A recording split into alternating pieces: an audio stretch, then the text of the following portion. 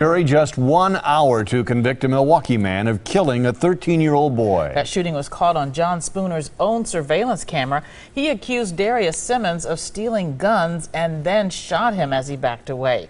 And now the jury is deciding if Spooner was sane at the time. Tom Murray live outside the courthouse with the very latest. Tom?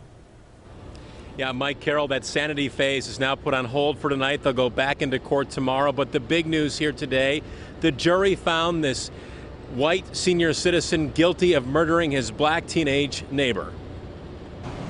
No one disputed John Spooner shot his young neighbor, Darius Simmons, a sixth grader, just 13 years old.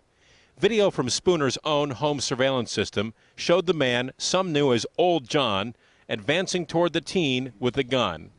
In closing arguments, the prosecutor told jurors Spooner intended to kill the boy. You can see the intent. Look at him holding his chest. Look how close they are together. And it's point blank range. Spooner fired once at close range, then a second time as Darius tried to get away in the final moments of his life.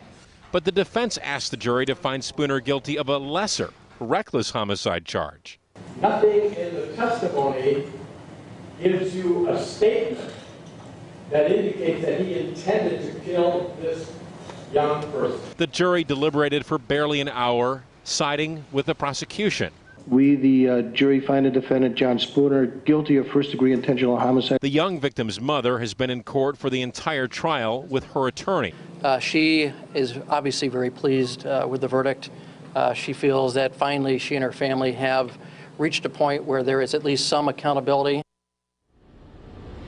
So again, the jury is now hearing a second phase of the trial. It is the same jury, and the defense is arguing that John Spooner is not guilty by reason of mental disease or defect. Coming up tonight at 6, we'll share with you what a defense expert psychiatrist just said in trying to explain that Spooner was not of sound mind at the time he pulled the trigger. For now, live at the courthouse, Tom Murray, today's TMJ4. Okay, busy time for the jury. Thank you, Tom.